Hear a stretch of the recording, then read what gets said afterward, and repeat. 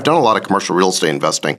I think there are reasons to think that Flow, this new company, could actually be better than WeWork. And let me just explain. So with WeWork, if you talk to commercial office space owners, landlords about WeWork like 10 years ago, what they would have told you is, yeah, look, that model is great, but we want tenants who are high credit and sign long-term leases. Why? Because they're not worried about what happens in a bull market. They're worried about what happens in a recession, and they want to make sure they can cover their bank debt.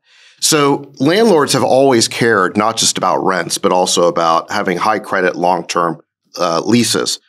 What WeWork basically did is arbitrage that. Of course, it was a much better deal for startups because if you're a startup, you don't have to go through a complicated process to sign a lease. You could just go month to month at a WeWork and you'd be willing to pay a premium for that. So WeWork's business worked great during an up market because they would rent space for, say, $50 a foot, lease it for $100, and they would capture the spread. The problem is the business was highly levered to a boom cycle. And at the first recession or bust cycle, all of a sudden they're going to have massive vacancy because everyone can leave. And all of a sudden their rents go below the rents they're collecting go below the rent they're paying, and the arbitrage goes away. They magnified that problem by making two mistakes. Number one, they signed a lot of top of market leases, right? They were signing leases at $100 plus per foot in hot markets. And the other thing is they didn't seem to have a lot of financial discipline. I guess that show kind of makes fun of these sort of bacchanalian parties they had and so forth like that. You can get away with a lack of spending discipline if you're a 90% gross margin business like a Google. But when you're a real estate business who's got real COGS, not having spending discipline is actually a problem. So for all those reasons, I think WeWork kind of contained the seeds of its own implosion inside of their model, and they needed to manage or mitigate those risks a lot better.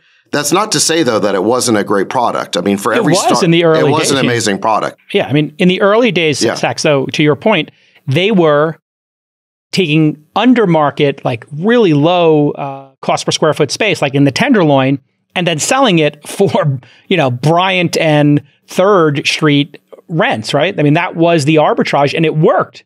It's only they lost that discipline, it sounds like, in the second half of the company's history. Right. What I think is interesting about Flow is that it's sort of multifamily, these apartment type buildings.